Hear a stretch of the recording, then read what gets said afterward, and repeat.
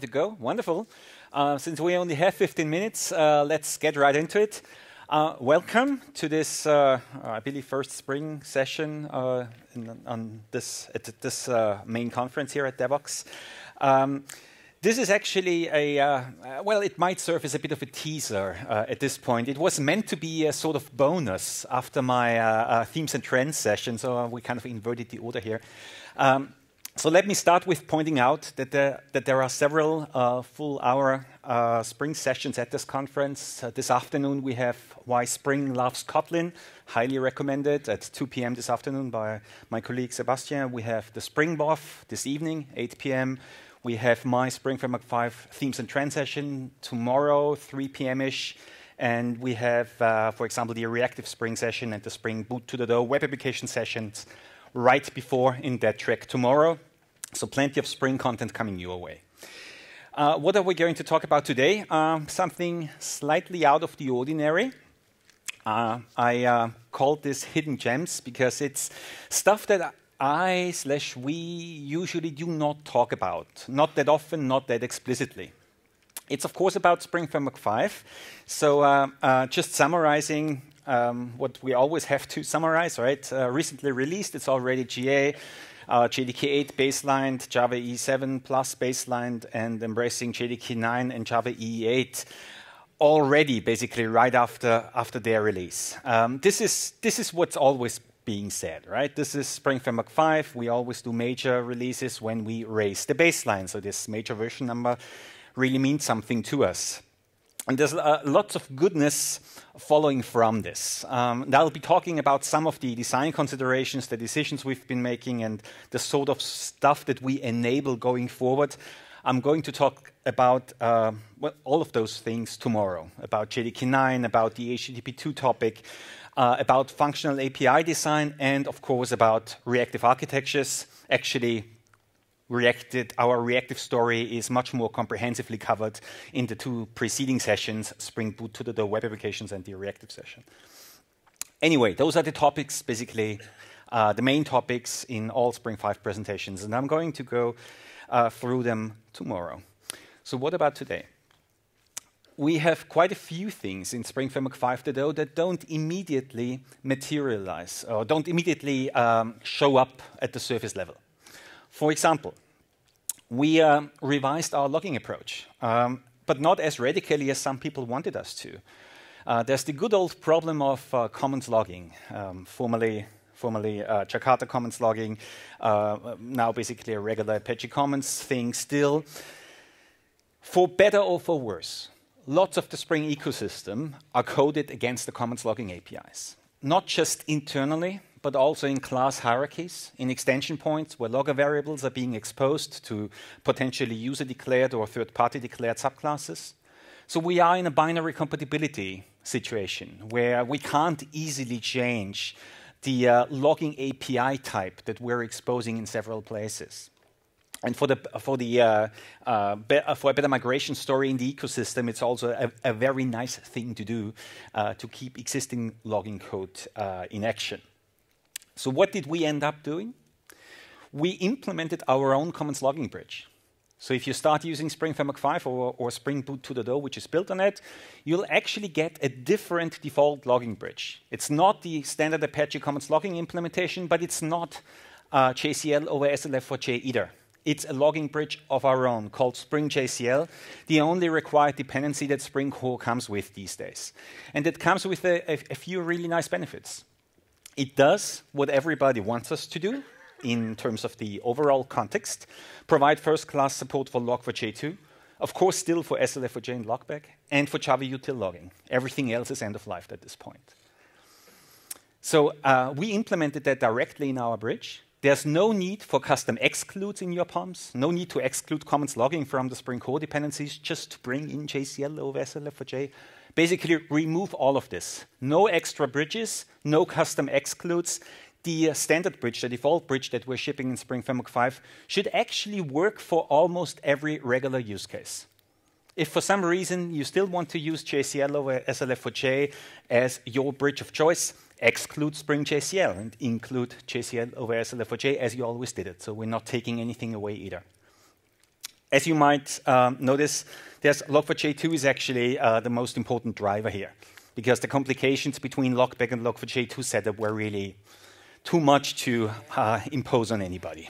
Right? So it's a much, much more streamlined arrangement and keeps the entire Spring framework-based ecosystem in place, exposing the same good old org Apache commons logging log references to them, as we always did. All right, different kind of problem, but also a little bit infrastructural. Component scanning. This needs to be taken with a grain of salt, but class path scanning, any kind of class path scanning, can be slow, depending on your deployment environment. It's particularly slow in some managed environments, like in Google App Engine. It can be very slow with a security manager, anything that interferes with I/O. Because what class path scanning really does is it asks the class loader to find certain packages, the famous base packages in Spring, and it searches the class path from there downwards. It relies basically on class loader resource resolution. And depending on the speed of this and depending on security checks in between, this may become an issue.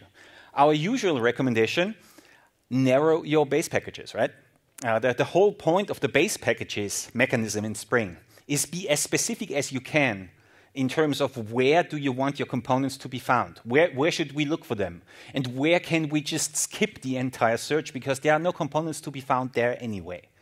Right? So you can search from the root package downwards, so not specify base package, basically. It's not recommended. It actually works for small deployment units. It works for certain scenarios, but generally speaking, that's not recommended. People still do it, nevertheless do it. So we recognize that there is an alternative improvement that we can provide, and that's what we're doing in 5.0 now. We're providing a components indexing mechanism, basically a build time step, generating a spring.components file, which does the search at build time, lists all the component file resource names, so we don't have to traverse anything. And on startup, we detect that in the jars that we're searching, there is that sort of Spring components file, and we automatically translate your component scan instruction onto that index if the conditions match, so if you didn't specify custom includes or exclude filters or the like. So instead of searching the class path, through the inclusion of a pre-built index file, you can help the framework to skip certain steps of its startup procedure, of its search procedure.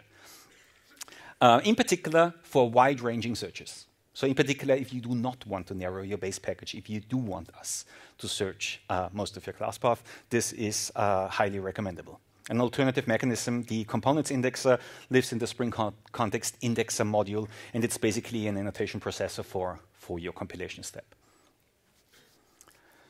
Different kind of problem, closer to the source code experience. Nullability. In traditional Java code, of course, we are used to nulls, right? Nulls passing in, trying to pass nulls in somewhere, getting nulls out of it. The getting nulls out of an API, return from an API, is a particularly hard one, right?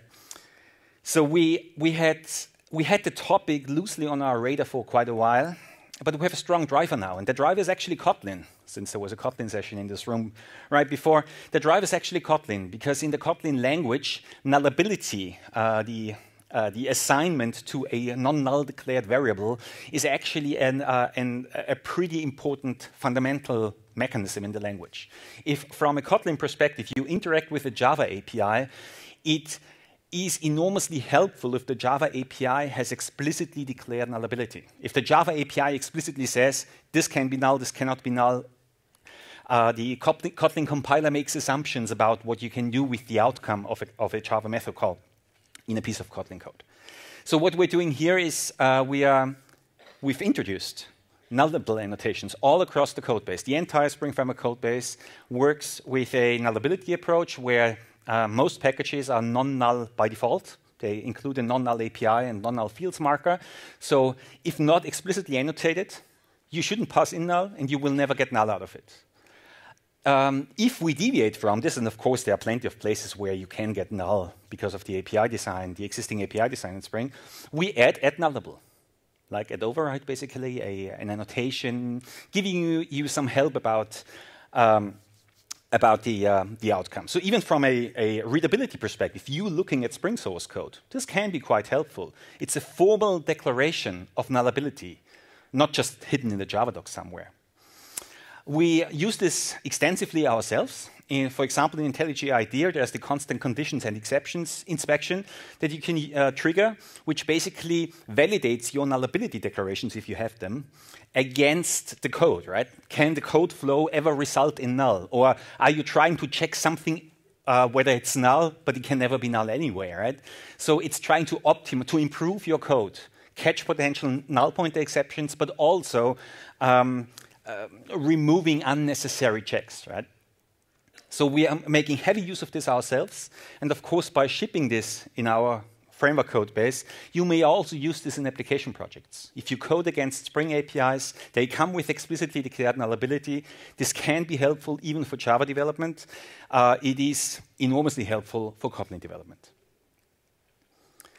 So among the major ones, a fourth one coming your way. And I've got three bonus ones for you. Data class binding. It's also Kotlin inspired, actually, but again, it's not Kotlin specific. The places where we do data binding in Spring, for example, Spring MVC parameter binding, a handler method declaring an argument, and Spring by default trying to bind incoming parameters or properties against a target class. This is actually smarter now. It has a code path where it detects that this is not a setter-getter style target object. Our definition of a data class is basically what matters to us, right? To the binding facility in the Spring framework. If there is no default constructor, just a differently styled constructor with several arguments, and you are declaring this as a binding target to us, for example, in the Spring MVC handler method, then we assume that you want us to go into constructor binding mode, basically data class binding mode, because Kotlin data classes, or also Lombok data classes, as sketched down there, are all designed like this. A single primary constructor, listing all, basically the properties, taking them at the constructor level and then being read-only from there, and the parameter names of the constructor declaration really mattering. Parameter names do matter in Kotlin. They can matter in Java if you compile with -parameters or -debug, which I strongly recommend for many reasons. You can also override them with an explicit declaration with the Java beans at constructor properties annotation. All of this just allows us to perform data binding for you through a constructor having an immutable data class instance afterwards, instead of having to design setter-getter style mutable bean instances. So it's a quite interesting facility, can work in Java, makes a lot of sense with Kotlin, in particular with the data class concept in Kotlin, and it's also commonly used with Lombok. Quite a lot of Spring users, or at least a significant number, has a certain love for Lombok. So we make some explicit steps, and I guess you can infer the design perspective here, right? We're designing a feature so that it makes sense in several contexts. Does make sense in Java, might make even more sense in other languages and other variants. All right, quick rundown. A few things we've been doing. We've been revising the object provider mechanism. If you're not aware of this, let's say lookup API, you can do add auto-write object provider of a bean of yours with smarter indirection against which variant of that object you want, right? There might be several such beans. You're trying to identify a certain one. Look at the new signatures. That's the Java 8 Java util function mechanism in action, with Java util function supplier and consumer being in use here. So this is, oops, I'm sorry. This is our new Java 8 baseline in action, right? We can finally expose overloaded variants, even as default methods to you, using the new Java util function interfaces as arguments. Like get if available, if not available, call this supplier to give me a default instance. This is a part of our functional story that I'll go into more detail about tomorrow. Functional as in Java 8 stream, Java util function style, functional API design. All right, and given the remaining few minutes, here's a few additions to the resource API. So in case you're using the resource abstraction in Spring heavily, that might be a good reason to upgrade to Spring Framework 5 on its own right. Very close NIO2 integration there. By all means, NIO2, available since Java 7 and onwards, is a key piece of the infrastructure that we have in the JDK these days. We're trying to maximize our use, both at the API level. There is a readable channel, writable channel, additions to the resource abstraction, but also internally, where we can internally improve your interaction with some of our, for example, file copying mechanisms, that sort of stuff. And last but not least, we also took Java time in Java 8 as an inspiration. There are several new signatures, for example, the schedule methods in Spring Framework 5, exposing overloaded variants instead of longs and dates, now taking instant and duration as arguments, the java.time value objects. So we're trying to be as friendly as we can to Java 8-based code, where your code might already use java.time, where your code might integrate with completable future, and providing the best possible direct adaptation with no shims between our code and the Java 8-based code and the Spring Framework-based interaction. So we really mean the fine-tuning of those APIs in several places. In Spring Framework 5. Those are just examples. There's plenty of fine-tuning all over the code base. So in Spring Framework 5, we actually have a ton of refinements. If you look for @since 5.0 in our Java doc or in our code base, you'll find several hundred new overloaded variants, new little classes that make a lot of sense in certain contexts. So by all means, this is just a few examples in those 15 minutes, or 16 in the meantime, maybe. So thanks for listening. If you are considering an upgrade to Spring Framework 5.0, explore our Java doc very exhaustively. There's lots of little gems to be found in there. If you'd like to hear more about the general Spring Framework 5 design, about reactive in particular, about the functional story, Kotlin interaction, there are the other sessions that I mentioned at the beginning. Enjoy the overall conference, and maybe join us for the Spring Buff tonight. Thanks.